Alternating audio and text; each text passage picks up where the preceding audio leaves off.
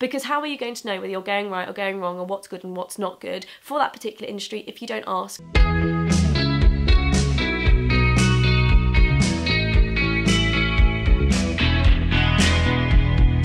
Hey guys, and welcome to another video. Today's video is a video that's actually been requested to me quite a lot through my Instagram. People have messaged me asking for advice on this topic for literally months on end, so I thought it was about time that I actually make a video on this. So today's video is about how to get legal work experience. So I've split the video into 3 parts. The first part is things you should think about or do before you even actually pick up a pen to write the application. The second part is about writing the application. And the third section is things you can do to strengthen future applications. So without further ado, on to the first part. Before you apply. When you're applying to law firms or chambers for, you know, vacation schemes, insight schemes, open days, mini pupilages, whatever they might be, I think it is vital to find the balance of the right number of applications. So for me, in my first year, when I was actually thinking about doing law, I made a big spreadsheet of all the chambers that I wanted to apply to, why, like what they did, salary, key cases they might have done that were interesting, how many people they take in a year, how many applications they get, the link to the website, when the deadlines are, how long the scheme is, whether you get, you know, money back for travel and things like that for the scheme. I put all of that down into one big Excel document, and it enabled me to track throughout the year when I need to apply for stuff, what I might to apply to, and the more knowledge that I gained about the legal industry, I thought, oh, do you know what, that one might not be for me anymore. Basically, write all the firms or the places that you want to apply to down on a spreadsheet first, and I think also that helps you to whittle down the ones that you don't necessarily like that much. You need to find the right number of applications because you need to dedicate yourself to each application and dedicate yourself to that firm and really look into it.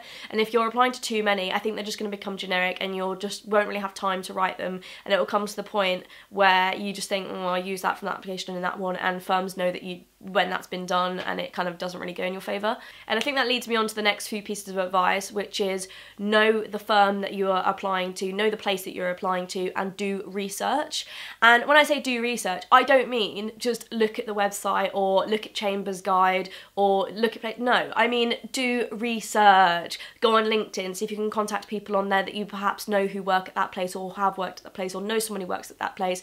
Go to the law fairs and open days and anything you can, talk to people who have gone there. And you want to, yes, go online and look at all the websites and, you know, maybe look at YouTube videos or look at anyone that's had contact with that place and find out the most information that you can on that place. Because if you're applying there, you know, even if it's just for a vacation scheme, and chances are that you're applying for a vacation scheme because you eventually want a training contract there. And if you want a training contract there, that's a dedication of 2 years of your life to that place, so you're going to want to like it. So do as much research as you can, speak to as many people as you can, and then once you have all of that knowledge, leads me on to my next bit of advice, which is use that knowledge to tailor your application. If you have spoken to people and they have said, you know, something amazing about the firm or it's given them an opportunity or whatever, you can use that in your application to say, oh, why do you want to work at this firm? Because X, Y, Z. It will show the firm then that, you know, you've done more research than just looking online and that you've actually made an effort. So my next bit of advice is to be commercially aware, which basically means to understand things that are going on commercially or in the world, you know, for example right now Brexit, things like that, how that's affecting the firm and how it's going to affect the clients. And if you understand that, then you can understand how the structure as a business works more, and it's really something key that employers look for. Especially in a lot of interview stages, they get you doing like a task that involves commercial awareness, so it is something to really brush up on. The ways that you can do this, and it is a constant thing, it's not something you can do like the night before an interview, it's something that you need to start before you've even applied, so that when you do get the interview in 4 months time that you've had that backlog of knowledge.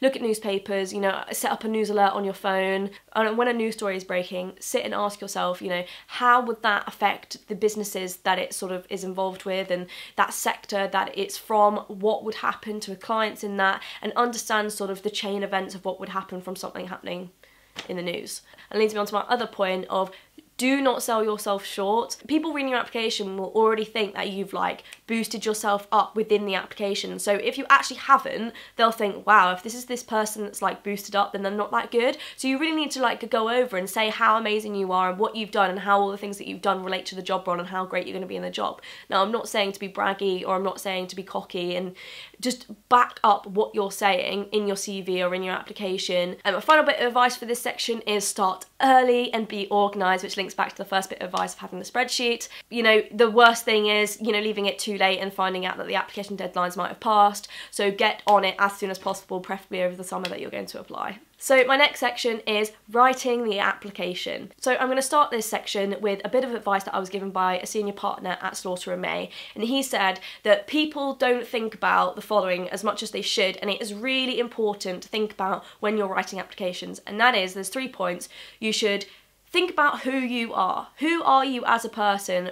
What do you like? What do you not like? What do you have as a hobbies? Who are you? Then you need to think about why you want to be a lawyer. Not just, I want to help people, I want to serve justice. Why? Why you? Who you are? Why does that person want to be a lawyer? And thirdly, why do you want to be a lawyer at that place? You can be a lawyer anywhere in the world, but why there? Why do you want to work there? So when actually writing the application, it's really important to structure your examples using the STAR method plus L. So use the STAR method, which stands for situation, task, action and result. So the situation, what was sort of the context for what you did and why you did it. The task, so what were you asked to do. Action, what did you actually do, and the result of what actually happened from it. And obviously then the learning on top of what did you learn from the experience, adding a little bit of reflection and saying, you know, next time, even though this was good or this was bad, how would this apply to other situations? So structure your answers like that. So last year I was mentored by Clifford Chance, so the advice that their graduate recruitment people gave me when writing applications was to back it up with figures.